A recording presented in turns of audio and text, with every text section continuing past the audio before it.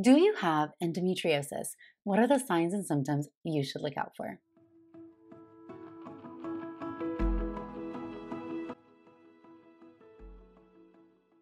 Hi friends, I'm Dr. Natalie Crawford. I'm a board certified OBGYN and REI. I'm a fertility doctor, and this channel exists to talk to you about your body and your fertility so that you can become a better advocate for your own health and just understand how your body works. Today, I'm talking all about endometriosis, warning signs, symptoms, what it is I want you to know about this disease. If you like learning about your body and your fertility, please subscribe to the channel. That way we can spread more health-related content and information to more people. Well, first of all, what is endometriosis? Endometriosis is where endometrial glands and stromas, the tissue of the endometrium, which is generally what we think of as our period, you shed off some of that endometrium. So that same type of tissue that you see in your period is actually found outside the body. And what we mean by that is it can be found in locations outside, usually in what we call the peritoneal cavity. It can be on the peritoneum, underneath or on the uterus, on the bowels, the bladder. It can be on the ovaries. And that tissue is hormonally responsive, just like the endometrium is. If we think about what the endometrium does, it grows in response to estrogen. So if we think about every month, a group of eggs comes out of that vault inside the ovary. Each egg grows inside a follicle. The brain sends out follicle stimulating hormone, or FSH, which works to grow an egg. As that egg grows, it makes estrogen. That estrogen is growing the lining of the uterus to prepare it for an implantation. And so the endometrium is hormonally responsive and it grows in response to estrogen. After ovulation occurs, the corpus luteum, or the follicle, starts to make progesterone. Progesterone stabilizes the endometrium, stops it from growing, and inside the uterus, it opens and closes the implantation window. So we know that an embryo can implant only after a certain amount of exposure to progesterone. So overall, endometriosis is endometrial tissue outside the uterus, and it still is hormonally responsive, just like the endometrium is, which for the most part means grows in response to estrogen and stabilizes in response to progesterone. Are there risk factors to getting endometriosis?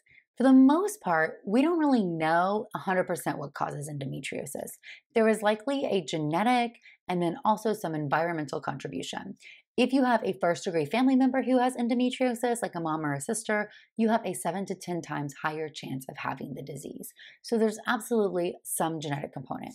I always view endometriosis as on the spectrum of an autoimmune disease, meaning your body is responding abnormally to one of your tissues. And then that abnormal response of inflammation and attack is causing that endometrial tissue to grow into that peritoneal environment and then create this hostile environment with lots of inflammation. So it has some autoimmune tendencies, it has some genetic tendencies, and then there's some environmental factors, likely things that you are exposed to that might make you at greater risk. One other interesting fact is that if you have a uterine birth defect called a Mullerian anomaly or any type of obstruction, so if you had a septum that went horizontally and prohibited menstrual blood from coming out, then some of that menstrual blood and that endometrium will go out the fallopian tubes, and that does put you at a higher risk of developing endometriosis if you have an obstructive Mullerian anomaly. Overall, what we know is that endometriosis is relatively common. We usually quote that 1 out of 10 people are going to get endometriosis. However, that number is probably very much underdiagnosed because the only way to officially get that diagnosis and get into that club is to have surgery.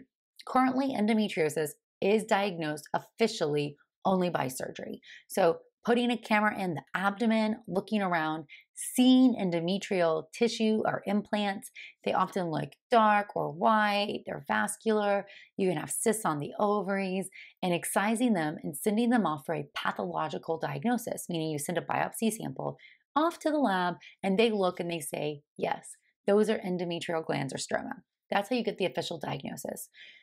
That limits our ability to tell how many people have endometriosis. And we know from selective studies like of infertility patients that almost up to 50% of people who seek care for infertility have endometriosis, whether it's mild or severe, there's some endometriosis. So most of us, like myself, think that it's vastly underdiagnosed. Just because surgery is the only way to get the official diagnosis does not mean that many more people don't have it, or that you can't get an idea that you might have it. So if we think about other ways to diagnose the disease, One is historically, just because you have a really good history. So classically, endometriosis symptoms, although you can have no symptoms at all, I have had patients who have that, but most people have painful periods. So endometriosis alone does not cause irregular periods, although you could have two things going on, but endometriosis can cause painful periods. But what is painful? If you've had endo and all your periods are painful, how do you know this isn't just normal? Typically, I say if your periods prohibit you from living your normal life. So if they are debilitating, if you can't participate in normal sports, if you've canceled dinner plans, if you call in sick to work, that's not normal. If you have to take narcotic pain medication or you lie on the floor, that's not normal.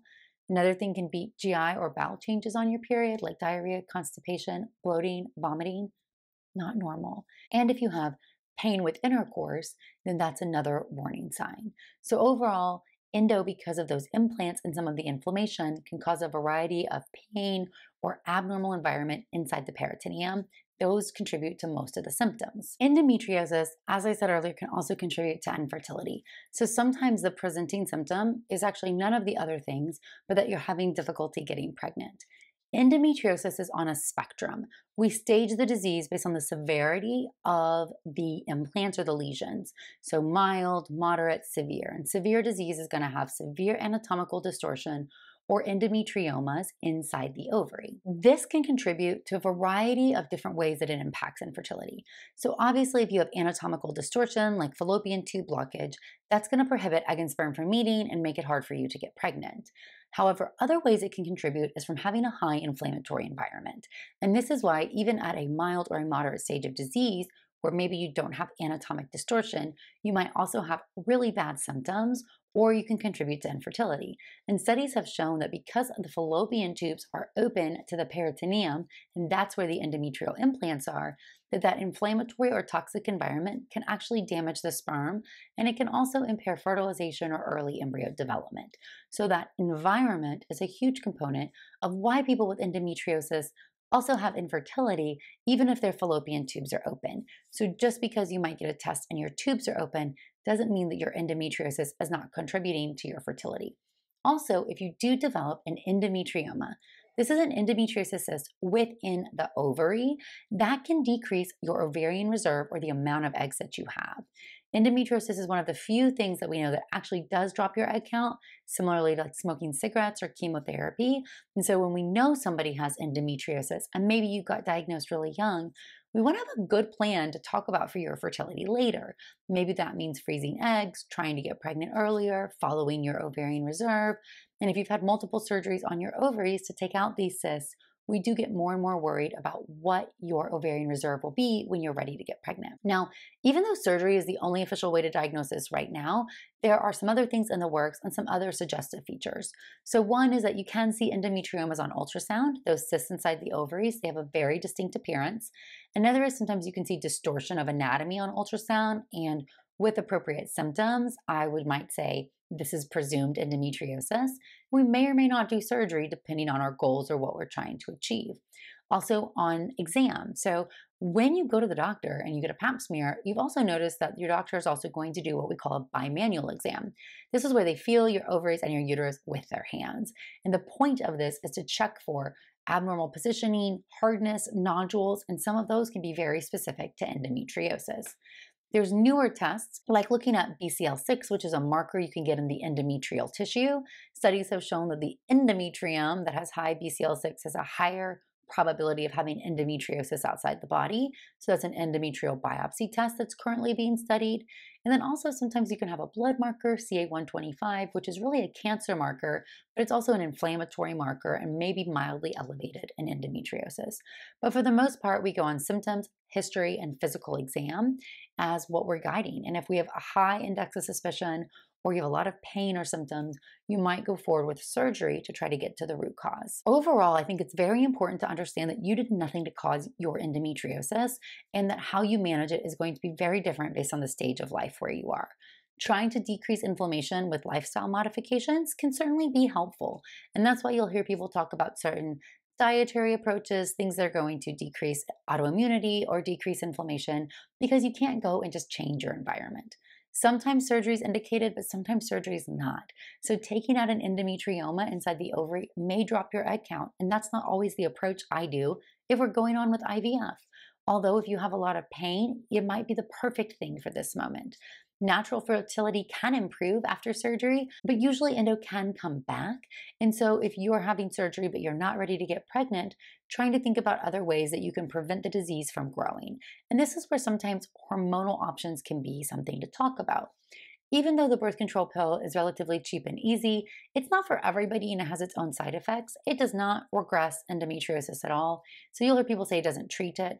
It potentially can suppress it, meaning you are taking a daily progestin, and so that's different than having unopposed estrogen that your body normally makes. But often progestin-based treatments can be more effective, or medications that block the brain from even sending out FSH so that you don't make any estrogen. The treatment should be personalized. If you're going to have surgery, it should be with somebody who really understands endometriosis surgery and what are your goals. You're trying to get pregnant, or you're trying to get your pain better. They are both appropriate goals, but whoever is managing your endo should know if you want to have children in the future and what that looks like. One last thing to say is that if you have pain as a teenager, that is highly specific to having endometriosis. So debilitating period pain when you are young has a very high probability of meaning you have endometriosis. Very often people will put you on birth control pills because it is an easier way to manage the period cramps. If you tolerate the pill fine, you are not hurting your fertility. And a very good study showed that with prolonged pill usage of 10 years or more, you not only decrease your chance of ovarian cancer, you actually had improved fertility compared to other people who were trying to get pregnant at your same age who had not used the pill. And the hypothesis was because it was preventing some endometriosis from progressing in a large portion of those patients. So I want you to make sure that you're not listening to a lot of the rhetoric out there about this is bad or this is good.